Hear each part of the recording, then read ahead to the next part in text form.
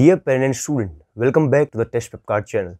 Hope all of you are doing great in your life. We are once again back with one very interesting video which is going to be about NIT Srinagar. Okay, so the topics which we'll be covering in this video include the basic overview of NIT Srinagar, means we'll be giving a brief introduction of NIT Srinagar.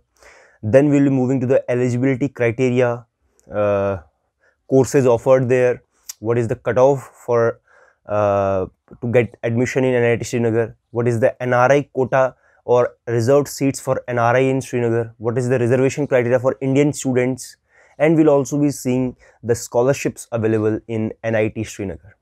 So let us start with the basic overview. So watch the complete video. Okay, so NIT Srinagar is generally one of the 31 NITs present in India. It is generally located in Srinagar of Jammu and Kashmir. Okay, talking about its campus area, so its campus area is around 100 acres and it was established in 1960 and it is also known as NITSRI. Okay, so talking about its connectivity from railway stations and airport, so it is around 270 kilometers from Jammu Tawi railway station and just 19 kilometers from Srinagar railway station. Talking about its connectivity from airport, so it is only 19 kilometers from Sheikh Ul Alam International Airport in Srinagar. So this is all about the basic overview of NIT Srinagar. Now let us move to the eligibility criteria. So as the exam which is required to get admission is in NIT Srinagar is JEE Main for UG courses, for undergraduate courses. So the eligibility criteria is same as JEE Main eligibility criteria. You should have a minimum aggregate of 75% in your class 12th. It is excluded from the year 2021, but it will be there from the next year. So you should have a minimum 75% for general candidate and 65% for the SC or ST candidates. Okay, the second thing is that you can attempt the JEE Main consecutively for 3 years only. You can't attempt it the 4th time. So this is the basic eligibility for JEE Main exam or the NIT Srinagar. Okay, the other thing is that you should have physics and maths as a compulsory subject in your class 12th. So this is all for the eligibility. Now let us move to the NRI quota. So under DASA scheme, admission are provided in the undergraduate courses to NRI students in NIT Srinagar. Okay, so what is the reservation for NRIs? How many seats are reserved for NRI candidates? So there are a total of about 900 seats, approx 900 seats in NIT Srinagar. Out of them, about 46 seats are specially reserved for the NRI candidates. Talking about the branch-wise seat distribution, around 5 seats are reserved for NRIs in computer science, 5 in electrical, 5 in electronics and communication, 5 in information technology, 5 in mechanical engineering, 8 in mechanical engineering, 12 in civil engineering, and 3 each in chemical and metallurgical department. So this is all for the seat distribution for NRI candidates. Okay, now talking about the reservation for Indian candidates, so first of all 50% of seats are reserved for the candidates from Jammu and Kashmir under home state quota, and from the year 2020 about 5% of seats are reserved for candidates from Ladakh, the Union Territory Ladakh. Okay, so this is the domicile reservation. Now talking about the category wise reservation, so 7.5% of seats are reserved for ST candidates, 15% of seats are reserved for SC candidates, 27% are reserved for OBC, NCL means other backward classes, non-creamy layer, and 10% are reserved for economically weaker section or general EWS. Other than that, 5% of seats in each category are reserved for physically handicapped or PWD candidates. Okay, so if some of you are PWD candidates, then in each of your category, means if a person is PWD from SC category for example, so 5% of seats are reserved under SC category for PWD candidates, and same for all the categories. Okay, now let us move to the required entrance exam to get admission in NIT Srinagar. So talking about the undergraduate courses, so the exam which is compulsory is absolutely JEE main, and for postgraduate courses means MTech courses, the required entrance exam is GATE. Okay, now let us move to one more very important topic, which is the courses offered. Because if you want to pursue a particular course in some college, you should know that that course is present or not, and then only you can target that college. Okay, so for undergraduate courses or BTech courses, the courses offered are computer science engineering, civil engineering, chemical engineering, electrical engineering, electronics and communication engineering, information technology, mechanical engineering, and at last metallurgical and material science engineering. So these are 8 to 9 courses which are offered by NIT Srinagar under undergraduate courses. Now let us move to the MTech or postgraduate courses which are offered by NIT Srinagar. So the first one is mechanical, then comes communication engineering, electrical engineering, industrial engineering, information technology, microelectronics, power engineering, soil and water conservation engineering, structure engineering, transportation engineering, and then comes chemical engineering and civil engineering. So these are some of the streams under which you can pursue your postgraduate degree or MTech degree in NIT Srinagar. So this is all for the courses offered. Now let us move to one more, means very interesting topic, means this is the topic which is most interesting in the whole video, which is the cutoff.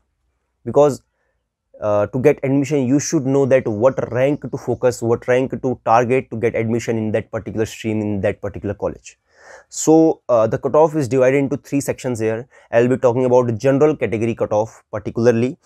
So for Indian candidates, first of all, the cutoff is divided into Jammu and Kashmir category, then Ladakh category, and then other state category, means the candidates who are not from Jammu and Kashmir or Ladakh. So first of all, let us discuss about the candidates from Jammu and Kashmir, and this cutoff is purely based on previous year data. So it can change, but this will just give you a target that how much rank it was closed previous year. Okay, so let us move for Jammu and Kashmir candidates. So for Jammu and Kashmir candidates, for chemical engineering, you should have a rank under 1,14,000 in JEE main. For civil, you should have a rank under 76,000. For computer science engineering, you should have a rank under 33,000. For electrical, you should have a rank under 83,000.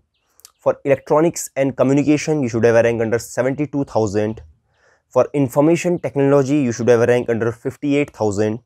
For mechanical, you should have a rank under 92,000. And for metallurgical, you should have a rank under 1,24,000. So this is for Jammu and Kashmir candidates. For the candidates from Union Territory of Ladakh, so for chemical engineering, the closing rank was around 4,17,000. For civil, it was 2,13,000. For computer science, it was 2,11,000. For electrical, it was 2,79,000. Electronics, it was 3,43,000. For information technology, it was around 4,11,000. For mechanical, it was around 3,75,000, and for metallurgical, it was around 5 lakh. Okay, so the rank are so much far away. Okay, so you can easily get admission if you are from Ladakh, if you do a decent score in JEE main. Now let us move for other state candidates, the candidates who are not from Ladakh or Jammu and Kashmir. So for chemical, 48,000. For civil, you should have a rank under 49,000. For computer science, 23,000. For electrical, it is 41,000. For electronics and communication, you should have a rank under 36,000. For information technology, 29,000. Mechanical, 44,000. And at last, for metallurgical and material science engineering, the closing rank was around 50,000. So this is all for other state candidates. Okay, hope you get an idea that what rank to target if you are a candidate from India. Now talking about NRI candidates, you can get the link of cutoff in the description section. So I will recommend you that go to the description section and download the cutoff. Okay, now before moving to the application process and scholarships available, let me tell you about the NRI ebook prepared by TestprepKart, especially for NRI, PIU or CIWG candidates. And you can download it from the link given in the description. I will recommend that watch the complete video and visit the description to download it. It will be really helpful for you. Okay, so consider downloading that. Now let us move to the application process. Now we will be focusing on the application process for UG courses. Now, as we know that you should attempt JEE main examination in order to get admission in NIT Srinagar. So the application process is obviously same as JEE main, because you have to apply for JEE main. So the first step is the register for JEE main.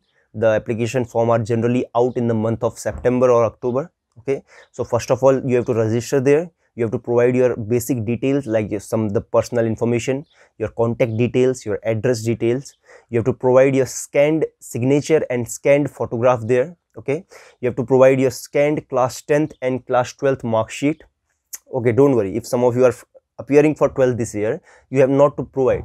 There will be a section where you have to select that you are 12th passed or 12th appearing. If you will select 12th appearing, you will not have to upload any 12th class mark sheet there. You have to just upload your 10th class mark sheet, but at the time of counseling you need your class 12th mark sheet. Okay, then what you have to do, you have to then your application will be completed. Then you will get your admit card.